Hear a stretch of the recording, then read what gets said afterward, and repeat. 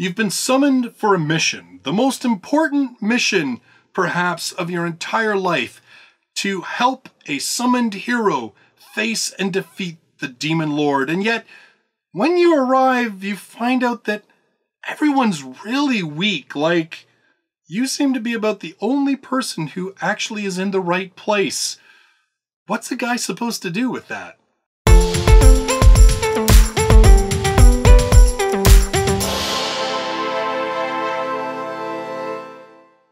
Hello everybody, Justus R. Stone here with another light novel review. In fact, on this channel I cover all things light novels, not only reviews, but also news, countdowns of what's popular in Japan, and I post the light novel podcast here as well. So, if you love light novels, or you're brand new to them and just kind of getting into them, you should consider subscribing. In this video, I'm going to be reviewing volume number 1 of Defeating the Demon Lords of Cinch. If you've got a ringer, that is by Tsukikage. This one is released in English by Yen On. If you want to pick up your own copy, I've got links in the description down below to Amazon and the Book Depository. Now, this is a relatively new series. There's only 4 volumes out in Japan. Volume 4 was just released in July of 2018, so it is an ongoing series. It is a fantasy series. It does have an element of isekai on it, but it is a slight twist on the whole isekai genre, and, well, I'll get into that with the review. Now, Defeating the Demon Lords of Cinch follows main character Ares Crown. He is a crusader, a priest, who lives in this world that has been terrorized by demons for over a decade, and they're led by a demon lord so powerful that no one has been able to defeat him to date. In fact, things are so desperate that the kingdoms have used the most powerful magic at their disposal to summon a hero from another world. And so Ares, being an incredibly powerful and strong crusader, has been summoned by the church to go and join up with the hero's party so that he can support them with his healing magic as well as his battle prowess and strategies.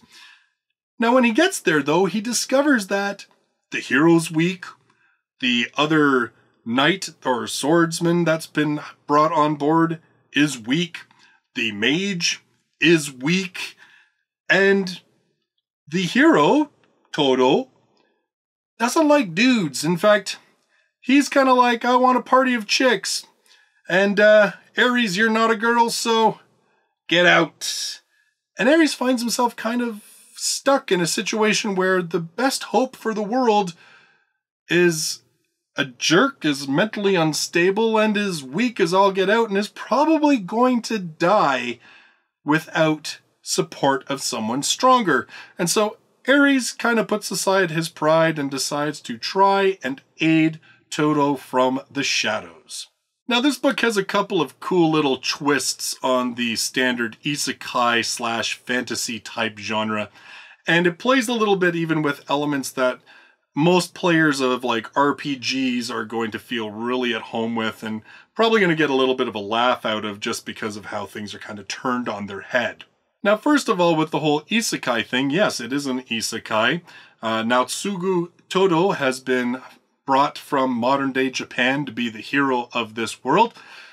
But the kind of twist is that this isn't Todo's story. It's Ares' story. Ares Crown, who lives in this world, has lived in this world the entirety of his life, and is incredibly powerful. That's another twist, is that he's a priest, but he's stronger than the mage. He's stronger than the swordsman tank that should be in the party, which, like I said, if you've played a lot of RPGs, you know that usually your healing character, your support magic character, is not the strongest member of your party. You certainly don't expect them to pick up a mace and go and start bashing people's heads in, which Ares is completely capable of doing. The other twist here is, of course, the whole thing with Todo wanting a party of girls. I mean, the whole thing is that seems to be a little bit of a play on the whole harem thing where, you know, we have a male summoned to another world, and just for some reason, he ends up with a party of nothing but girls. But in this case, it's actually Todo's decision and effort to try and have a party of girls that sort of sets the tone for things. So it's kind of, again, I think that little play on harem, and you will find out more about sort of Todo's reasoning behind that as the book goes on. So if that initially kind of puts you off of the book, give it a chance, because like I said, there is some reasoning behind it that might sort of make you feel a little bit different as you go along. In terms of the characters, well, you know what? I'm going to be honest. Todo is probably going to turn a bunch of you off. Kind of annoying. He's got that whole self-righteous, I'm going to fight for justice and bring peace to the world, but it's to the point where it actually makes him do really stupid things and cause problems. In fact, way bigger problems than he probably should. And again, it falls to Ares to clean up his mess. The two other characters, Limis, who is the sort of lolly mage in all of this, she doesn't get a lot of character development. Neither does Arya, who is the swordswoman, the knight, or whatever, you know, the tank member of the team. The two of them, you don't get a lot from them, honestly. You get glimpses that you may think to yourself, oh, well, there could be sort of a cool backstory here, and not only that, but why aren't they questioning why they're in this party, considering how weak they are? And why aren't they kind of being put off by Todo's personality and his whole I like girls, not dudes attitude? Those are kind of questions that we don't get as developed as the book goes on. Some of them a little bit, but I'd say those two characters kind of suffer from not really being all that developed much. There's a lot more story, I think, to be told with those two, which I'm sure will probably happen in later volumes. You know, this being a light novel series and this being only volume number 1, this is really about Ares, and it's about Todo. It's about Todo, about how he is really helpless and going to make a huge mess of things, assuming he even manages to survive, and about Ares, who is the reason to read this book. Ares is kind of a joke as a character. I mean, not joke as in like you poke fun, ha ha ha, but it's kind of like this, it's kind of like that underhanded dirty joke, kind of like, he's a priest, but he says the F word. He bashes in people's heads with a mace. He drinks alcohol. He cusses all the time. Like, he eats monster meat, which apparently is something priests don't typically do. He, like, and you know what? And most of this book is told in the first person through Ares's voice. So you're following this character who is crass, who is all about business. It's all about just getting the job done.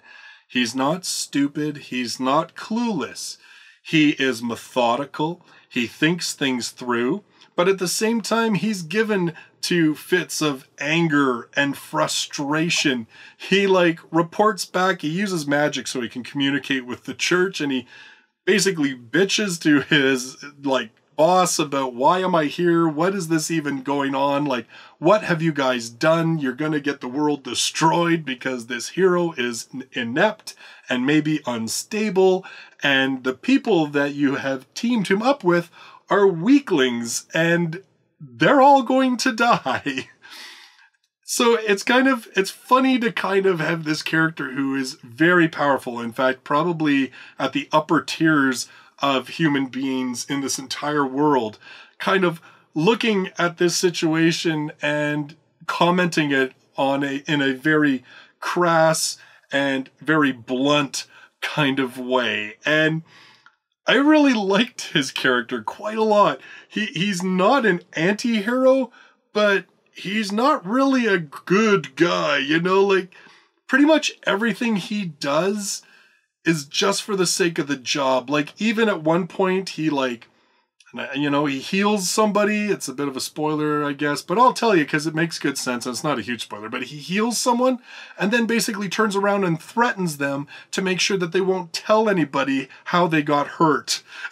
Like, and I mean like wholesale intimidates, like puts them down, makes them feel like they're weaklings if they say anything. Like the man is at times vicious.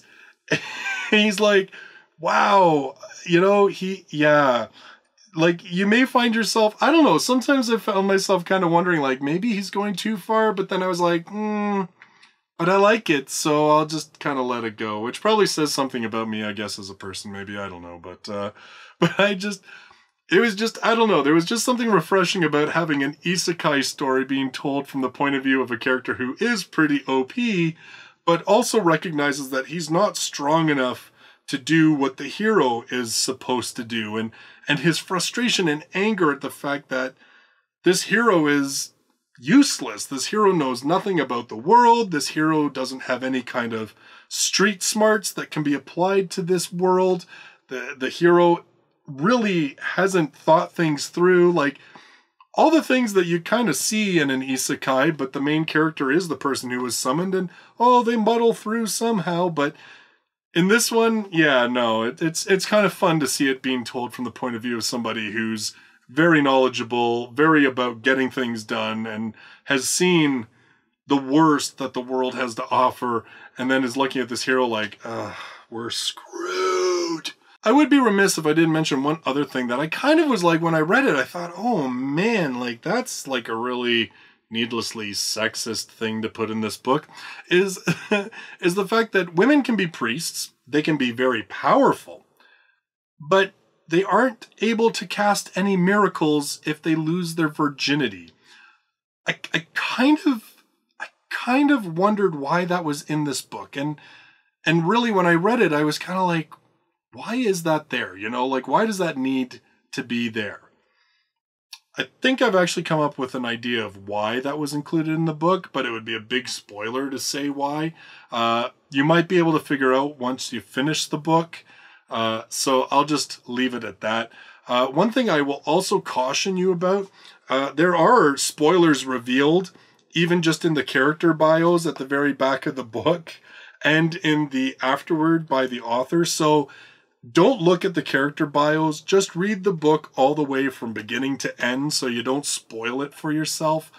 There's a couple of twists and turns and surprises through the book that kind of made it fun to read, and I had guessed most of them, but it was still fun to kind of go, maybe I'm wrong. Oh, well, what if I am wrong? Like, if I'm right, this makes sense, but if I'm wrong, I kind of wonder how this is going to play out, and it was kind of fun to be able to do that, and the way the book is written, the reveals make sense. You aren't shocked by them, but at the same time, they add a nice little twist to the story. So, again, don't read the character bios. I mean, you know, there's always that temptation to look at the back and go, oh, look, character art and little blurbs about them. Yeah, don't read those. So, all in all, defeating the Demon Lords a cinch, if you've got a ringer. It was good. I liked it, actually. I don't think I really would have enjoyed it if it was just an isekai from Toto's point of view. But having it told from Aries' point of view and his voice the way that it was, I really liked it. It was a very different first-person voice than we see in a lot of light novels. So it was a lot of fun. There was quite a few times where I just chuckled. I just... Not even because it was necessarily funny, but just because I was like, he's the priest. Yeah. And like I said, I think that's kind of part of the joke, right? Is that's the priest, really? So all in all, you know what? If you like some fantasy, if you want to have some action, magic, and you don't mind some of the isekai elements, and like I said, they're really not, huge, to be honest. This is definitely one that I would say to check out. Now for my next review, even though there's been quite a number of brand new series that have premiered already, I'm going back to a series that I have not read in quite some time to try and at least get caught up on the next 2 volumes over the next week or so, because it's what we're going to be covering in the next light novel podcast, and that is How a Realist Hero Rebuilt the Kingdom. This one, Sam from J Novel Club is constantly saying that it is the top-selling series that they have. I really liked volumes 1 and 2, and then I just kind of honestly, for the channel, I try to read as many volume 1s as I can, and unfortunately, when I do that, I kind of get away from series sometimes. They they run away from me or my attention span. But it's actually a really good time to get back into it because Seven Seas, this is one of the titles that they're doing the print edition for, and they are releasing Volume 1 in print in September. So it's kind of a great time for us to do it on the podcast, and it's, I guess, probably a good time for me to get back into the series at least a little bit. Going to try and read Volumes 3 and 4 to finish out sort of the main first arc, and those will be the volumes we discuss on the next podcast, which should be out probably next weekend, so in about 9 or 10 days. So if you're brand new to the channel and you love light novels, or you're just getting into them, you should subscribe. I do reviews like this every single week, as well as countdowns of the best-selling titles in Japan, and like I said, the Light Novel Podcast is posted here as well. Thank you so much for joining me in this video. I look forward to seeing you in the next one. Till then, bye-bye for now.